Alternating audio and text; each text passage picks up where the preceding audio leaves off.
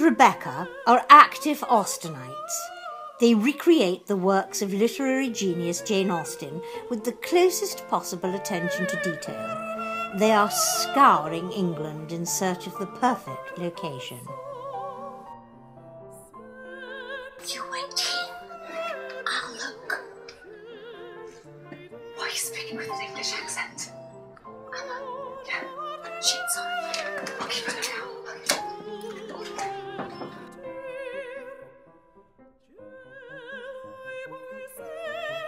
It is not always possible for the ladies to get permission to explore such regal houses.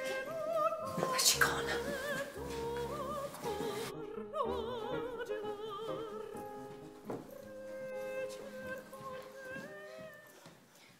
You look that way, and I'll check in you. Okay. Clare is a cataloguer at Wapping Picture Library. It is here she researches the period of Jane Austen.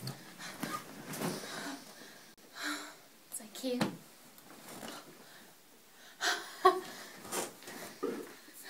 There's a jug. There's a jug.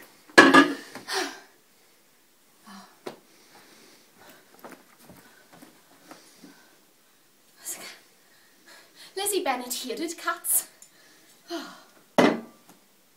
This isn't the room. Clare's knowledge of the character of Elizabeth Bennet is respected throughout the country, in certain circles. Rebecca is a homeopath and works from home with her 3 dogs. She's not. Oh, this is brilliant. This will have to go.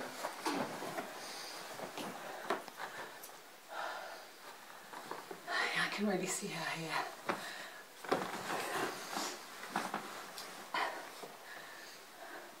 Mr. Darcy. For the women, it is of utmost importance that the location matches the details of Austen's novel and the BBC adaptation. We do spend a lot of time researching the perfect room online, on the National Trust site, or sometimes we just go on Street View. Massive stumbling block. It's an enormous television. Elizabeth hated televisions. We're always referring to the BBC Making of Pride and Prejudice book. We don't mention the film.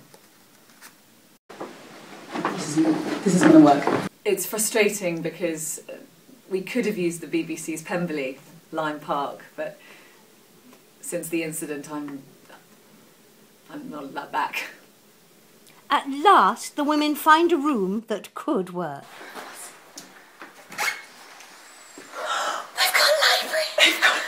They've got a library.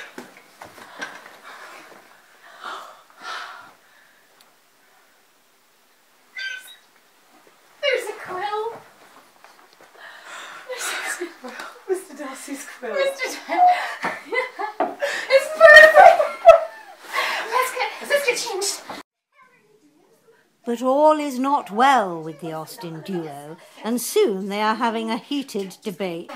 Tell me what the problem is. Why are you wearing a dress? Because I'm playing Elizabeth. What? You're not playing Elizabeth. I'm playing Elizabeth. No, Claire, we rehearsed that I was going to be Elizabeth. You were going to be Darcy. I can't be Darcy. I've got bouncing curls. Bouncing curls. You cut off all your hair. Oh, come on, Claire. Think outside the box a bit. I can wear a bonnet. We don't have a bonnet. Get changed. Get out of my way.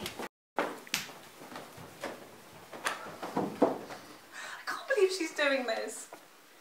She's Northern Irish, she's not even English, she can't play Elizabeth. And we don't know what kind of hair Elizabeth would have had. It's all just hearsay. We don't know, in fact, what kind of hair she would have had. We can't just go by everything the book says. God. With Clare now dressed as Elizabeth, The reenactment can continue, and Rebecca joins her in the library. You look good. Oh, thanks. I like the cravat. Where'd you get it? Oh, it's a curtain tie. I found it upstairs. Go on then, do it. You must allow me to tell you how ardently I admire and love you. Do it properly. Like we practiced. You practiced.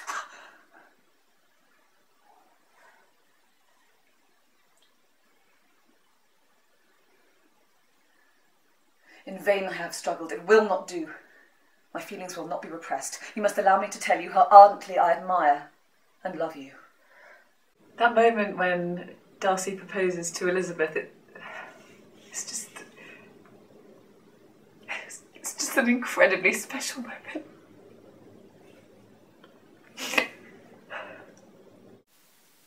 I beg you, most fervently, to relieve my suffering and consent to be my wife. Soon the ladies explore other scenes in the Austen classic, the proposal being just one they wish to keep alive. Claire.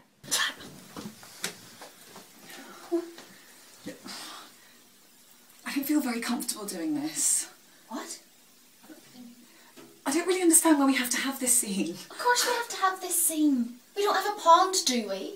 We have to see Darcy wet, so we have to see him get a bath. Let's just get on with it then, shall we? Ready? Yeah. The women recreate the famous bath scene. What the fuck are you doing in my bathroom? But are soon interrupted by the shocked owner of the manor. It's just not fair. You know, the only thing we're trying to do is keep Jane Austen's stories alive, and the only way we can do that is by reliving them. For the two ladies, the search must continue for the perfect Austen site. Their dream of keeping Darcy and Elizabeth's story alive lives on. With fond memories and a police caution, they say goodbye to Bath.